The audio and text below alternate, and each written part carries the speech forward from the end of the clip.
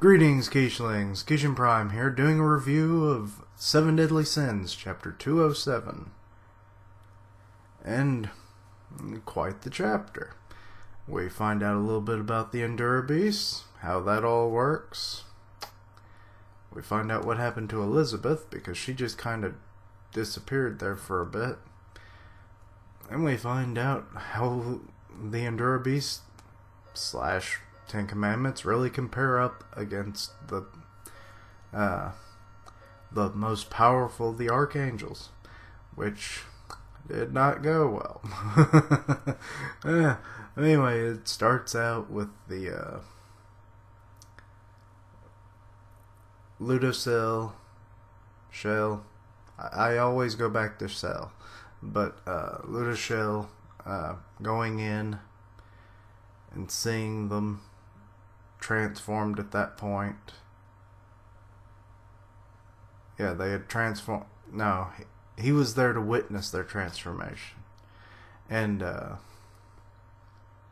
did it go? I've done forgot. I just read this. Oh God, I need to read it more, don't I? Anyway, the Ramble Fest will end. So he tries to he gets attacked by Darier, and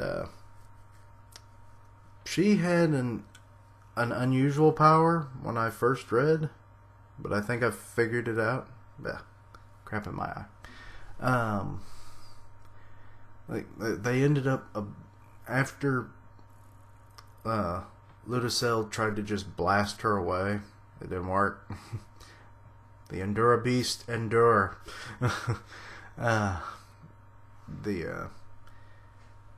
He gets a good punch in the gut, sends him flying through a tree. Then she follows up. He flies up into the air. Then she extends her hair tail harpoon thing. I don't really know how to describe it. It's like a tail, but it's just her hair. And I didn't know what she did, but after reading it and seeing it for about the third time, it made more sense. I think she's able to detonate whatever it hits. So that part of the forest just got blown up. And after that, Ludocell's like, "Come on, you idiots, are you going to help me?" And Charmel and Tarmel are just kind of like, "Yes, sir." They get their butts handed to them rather quickly by Mon Spite, who with his 10 different arms grabs them right out of the sky and slams them to the ground, and then does a massive explosion, which later we see the remains of the two angels. They're still alive somehow, so that's, I guess, good for them, but it's not good for the angels overall now, is it? Anyway, while seeing all of this, Galand is telling Fraudrin we need to get the hell out of here. And I looked up the power levels because it's mentioned that to be able to do the Endura Beast transformation, you need to have a power level that exceeds 50,000. And neither Fraudrin or Galand have that. Obvious given that how they were acting and stuff. But Fraudrin is actually the stronger one by 4,000. He's at 31,000. And 27 for Galand. But Galand seemed to know what they were. Because he was like, they look just like incarnations of the Endura Beasts. Which apparently is almost like I really didn't quite get it. It's like they're despised even in the demon world, and that where they only exist, by their masters and hosts. So it kind of gave me the impression that all demons have this power. It's just they can't use it unless they have that power level of 50,000 or above. because there's a reason for that. Galand explains that you will lose control and your body will be destroyed, killing you in the process, should your power be lower than what's needed. So the two of them decide to get out of there, but I still thought it was weird that Galan was the one that seemed to be more informed, yet he's weaker.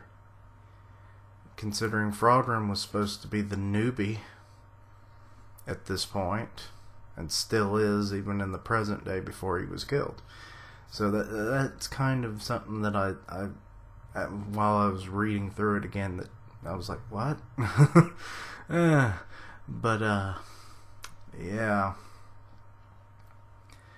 And then the last act, I guess you could say, was that after feeling all the tremendous power, Meliodas, King, and Diane decide to head on in to see if they can help. Well, along the way, they end up seeing Elizabeth, who now she hasn't been seen in, 4 chapters, I think, at this point? Because it was like she went to go help, but then it was like nothing. They never brought it up again. Well, I'm guessing Ludacel caught her in a barrier, an arc kind of looking barrier, and knocked her out so that she wouldn't interfere, because she would just easily be killed. Because, she's not, even one of the archangels. So, not even close to their level as far as we know. But her bravery is based on what happens next. Meliodas reaches through the barrier, which had already kind of warned off Diane when she tried to go for it. But he just reaches in, pulls her out, and his skin is just it's flaking and burning and ripping off. So, but it is a Goddess Clan technique. Demons are their polar opposite. So, but he still does it despite the pain. And, she wakes up and it was like, I'm so sorry, I couldn't do anything. I was unaware. Which the unaware line didn't make sense to me. Still doesn't. But the, not being able to do anything, and she was sorry, and, that it's burdening other people. And he, it's like, there's no need to be sorry. He loves her, so obviously any burden is worth it. So, he's like, I'll find a way to solve this somehow. So, he was going to, and then she got away, as it's evident in the next panel, with Ludacel trying to do one final move, but he never really gets it started, because he's like, in the name of the 4 archangels, and then he gets cut off by Elizabeth, who has now appeared on the battlefield, and she's like, I will stop this. And, yeah, she stares down Derriere, and that ends the chapter. So I'm guessing this is possibly how she dies. I don't really know how this else could play out. But it was an interesting chapter. I enjoyed it. I give it at least a 3.5. Yeah. I was going to do another decimal point, but whatever. Anyway, I like that they explain the Endura Beast. I always love it when they actually explain something.